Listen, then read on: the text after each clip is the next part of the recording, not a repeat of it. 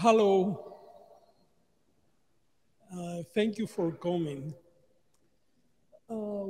As you can see there, I'm going to talk about the Espacio Aglutinador, uh, which part of the INSTAR presentation, uh, the other side of the wall, is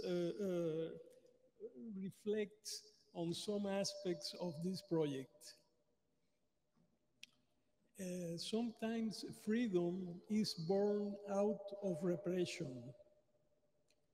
In March 1994, Ezequiel Suarez's individual exhibition at the Havana Gallery was censored. The artist's reaction would have unimaginable consequences. He hung the exhibition in the home of his partner, the artist Sandra Ceballos, where they both lived, and opened it to the public. Its success led them to present a joint exhibition in this same small space 3 months later. Espacio Aglutinador has been born, an independent, not-for-profit space still active today, an unparalleled case in the context of Cuba, almost a miracle. These two artists set out to develop a permanent program of exhibitions and other activities, seeking the help of the critic Orlando Hernandez, who would become a close collaborator. The name of their project clearly indicated its intentions to create a space that was inclusive and participatory, with exhibitions by both renowned artists and those who are unknown, underappreciated, or forgotten, as well as concerts, talks, theater, literary readings, and other cultural activities. An open, free space governed by a spirit of community, exchange, tolerance, generosity, independence, and the questioning of power since its very origins. An unusual example of lumbung in Havana that has much in common with the call of Documenta 15. Thanks to the vision, seriousness, and perseverance of Ceballos, who continued with the project after separating from Suarez in 1999, and the warm welcoming of the cultural community, Aglutinador has managed to remain active despite its hostile environment. If efforts like these are difficult to keep afloat anywhere in the world, under any circumstances, think about the significance of doing so in the face of government antagonism. Over the years, Aglutinador has inspired the creation of other independent spaces in Cuba, but only it has achieved permanence, earning a respect that has made it a legend. The space has been an unparalleled case, not only because of its long autonomous existence, but because of the singularity of its perspective and its program. Cuba is an extremely centralized country that continues to follow a Stalinist institutional model.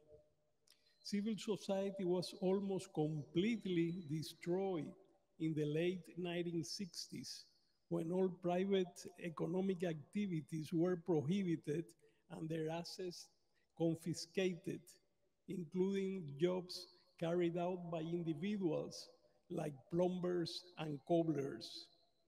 Something similar happened with the private organizations, which were also dismantled or subjected to strict control. The museums, art centers, galleries, art schools cultural centers, and arts organizations are property of and administered by the state. Only in the last few years have some private galleries been allowed under a policy of looking the other way while surveying their activities and content. The Havana Biennial and other artistic events are also under the authority of official institutions. This centralized system allows the state to maintain control over cultural life, frequently exercising censorship and repression.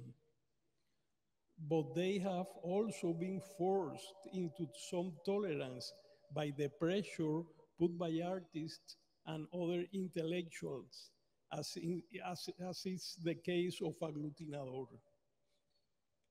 In the 1980s, what is known as the new Cuban art broke with the dogmatization and ideologization of culture and the repressive environment imposed by the regime in the previous decade, when many intellectuals were marginalized and Cuba aligned with the Soviet bloc. These new artists forever transformed the conservative cultural policy that had prevailed, pushing the recently created Ministry of Culture towards a more liberal focus. They developed a free, contemporary, and internationally open artistic practice, taking a critical stance, permitted to a certain point and driven by an environment of great cultural effervescence. As new artists and critics, uh, we confronted power in an ideological and cultural battle. That horizontal pressure achieved greater openness and flexibility in institutions and institutional circuits, partially liberalizing cultural politics, cultural policies, or at least their application. Artists became the almost singular subjects of a critical reflection that was not taking place in academia, media, or unions, etc. Of course, there were episodes of censorship and repression, but many gains were made through this steady effort, triggering a process of contestation, openness, and resistance. Espacio Aglutinador was born in this climate and contributed to it greatly. Having started in the visual arts, this critical culture then expanded to all artistic disciplines, including literature. They deconstructed official rhetoric and representations, analyzing the reality of the failed project of the Cuban Revolution. This spontaneous movement had transformed the world of culture by the 1990s and laid the foundation for the extraordinary events we are witnessing today in Cuba, where artists, curators, writers, musicians, and other intellectuals lead the awakening of civil society and the political opposition to the regime. This move from critical art to artivism and to peaceful political action, both spontaneous and organized, can be seen, for example, in the San Isidro movement and in 27N group, the later born out of the spontaneous demonstration of hundreds of intellectuals outside the Ministry of Culture to demand freedom of expression, civil rights, and democratic change in the country. Tania Bruguera, one of the central figures of this new art, has played an enormous role in this whole process. Many of these artists have suffered harassment, prison, and have been forced into exile despite the solidarity of the Cuban and international cultural community in a wave of repression rarely seen in times of peace. But the new reality of independence and confrontation has been opened up, as we see impactfully expressed on social media. Espacio Aglutinador was a precursor of this new era, and the bravery and resolve of Ceballos a source of inspiration. Aglutinador has also been a precedent for projects such as Havana's Zero Zero Biennial, an independent biennial launched in 2018 by the artist Luis Manuel Otero Alcántara, currently in prison serving a 5-year sentence for nothing, and the curator Yanelis Núñez Leiva, currently in exile, and well, also the Hannah Arendt Institute of Artivism, which Bruguera has managed to maintain in her house in Old Havana, where she has developed a commendable program. And we have the Hannah Arendt Institute here now in Documenta. In contrast to the Soviet Union's apartment art, Aglutinador did not hide by limiting itself to a group of friends. They defied repression by publicizing their events and opening their doors to the public. The small space would always be overflowing with people, and it became a lively, informal meeting place and space for dialogue. The impressive program they have advanced has been one of the most cutting edge and necessary of all the art spaces in Cuba, and without a doubt, the most positively unorthodox. It was the result of a vision and of enthusiasm of those who have participated in it, since the physical conditions were very limited. And well, we have here the aglutinador's small space has been reproduced at real size. So after I finish reading these notes, I would invite you to go with me and I will show you the space inside. And also, well, they work under a very limited budget, with funds coming from the organizers themselves or small donations, primarily from artists, as well as auctions and a few subsidies received after Aglutinador had consolidated its reputation. The exhibitions didn't just occupy the small living room of Ceballos' home. They extended into the kitchen, moving into the bathroom, out into the garden, and onto the house's facade, invading the only bedroom.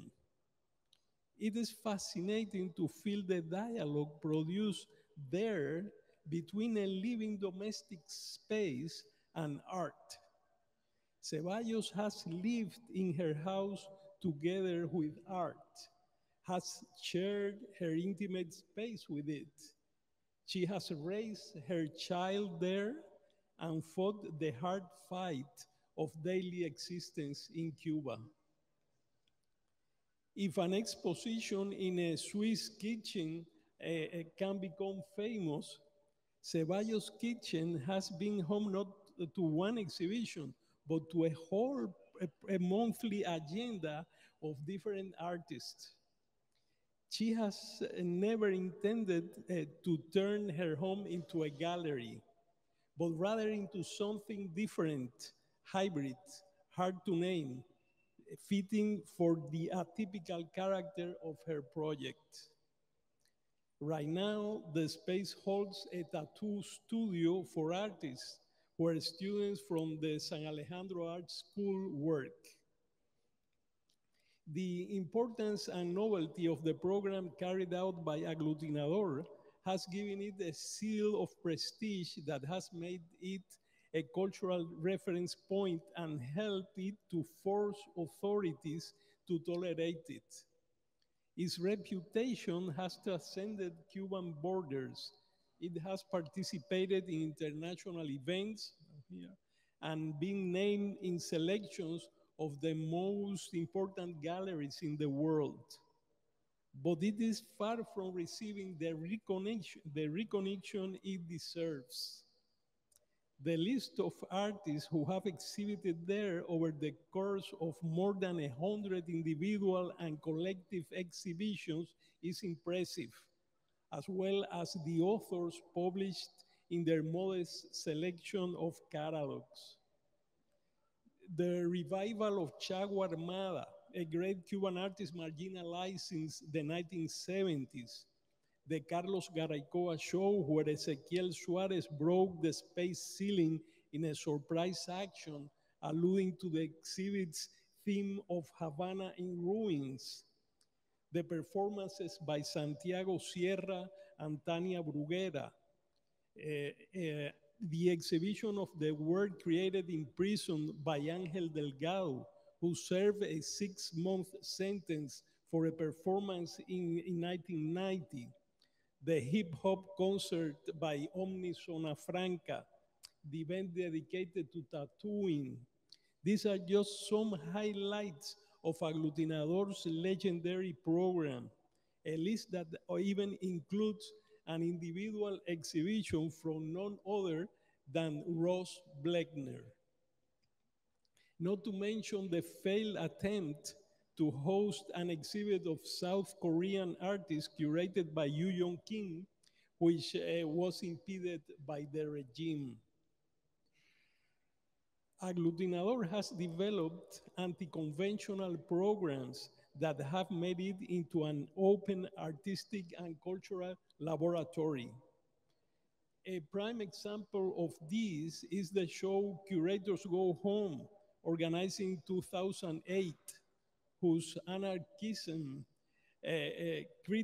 critical of the conventions of the art world, was followed a year later by a provocative prize awarded in a raffle instead of by a jury.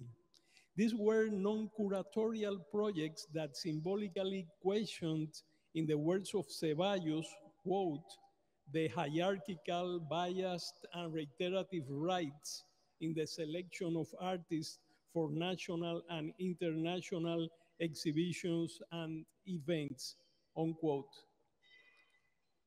This was contradicted by the 2011 Curators Come Home, a program that invited 4 international curators to present exhibitions. The contrast between these two opposing projects sought to affirm how, again in the words of Sandra, opposing concepts, political affiliations, ideas, philosophies, religions, and proposals can coexist in a single space, end quote, out of a respect for diversity. This democratic orientation, subscribing to Chantal Mouffe's notion of the political as the dimension of antagonism constitutive of society, has governed the spirit of agglutinative tolerance in the space, in contrast with the univocal and authoritative policies of the Cuban regime.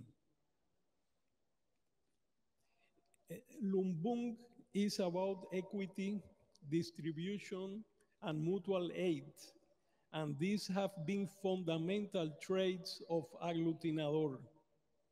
Despite being a space with a fragile economy, they have destined funds from their donations to grants for low-income artists, several of whom were self-taught, to carry out projects, both at Aglutinador and elsewhere, including the Havana Biennial. This same generosity manifested itself in their support of the Cristo Salvador Gallery, another independent space active for several years. The work of Aglutinador has not limited to Ceballos' modest dwelling. Its Brook program takes shows into artists' own studios and houses, and the Museo de Arte Maníaco, Aglutinador's mobile museum, is dedicated to showing and legitimizing artists with work highly expressive of their inner world in relation to society and politics, which included both graduate artists and self-taught artists outsiders, in another effort to break down divisions. Bringing attention to the art that has been left behind on the sidelines has been one of the space's more fertile lines of action. This includes the cycle of 6 exhibitions called Malditos de la Posguerra, the damned of the post-war era, that presented Cuban artists of different generations who have suffered repression, discrimination, and obscurity for a variety of reasons. Sandra Ceballos has been one of these damned. She has developed a strong personal body of work, primarily as a painter, in addition to her work and dedication to Aglutinador, which she has devoted her life to. To maintain this space in the face of official hostility has caused her marginalization from the cultural institutions where she has been unable to exhibit her work for 20 years. She is in exile within her own country. The freedom born out of repression comes at a price, but it's worth it. I would invite you to go inside to see the reproduction of Aglutinador space that is to the other side of the wall, and then we can have like Q&A, question and answers there. So is that okay to you? Thank you for coming.